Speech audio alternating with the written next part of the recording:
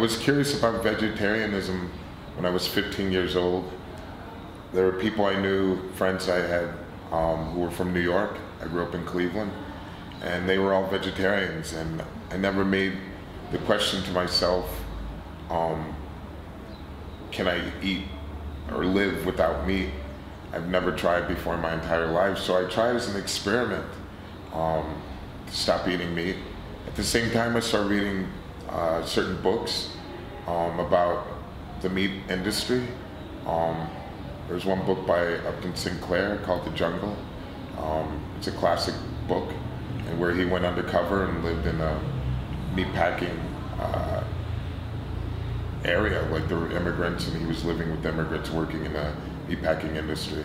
So these were two influences that really led me to experiment with being a vegetarian. But once I stopped eating meat, I didn't go back to eating meat. It became a way of life. And I started to learn more about vegetarianism, and especially about the environment and the impact that it has. So the more I learned about it, the more that I realized that it was a really good decision for me, and to live my life by that way.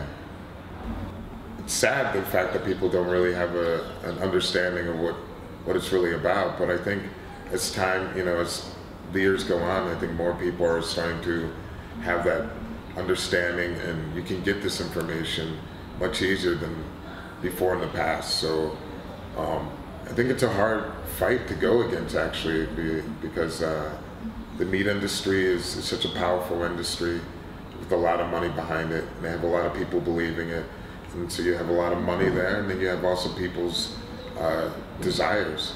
I think, once people have a better understanding of what it is and how they can benefit from it and how the planet can benefit from it, I think people will be less ignorant.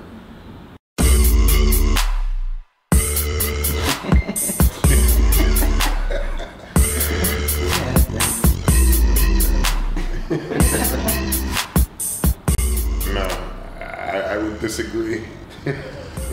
Definitely disagree. My name is Derrick Green, and I'm the singer in Sepultura. Miserable love is explicit material. Parental discretion is advised.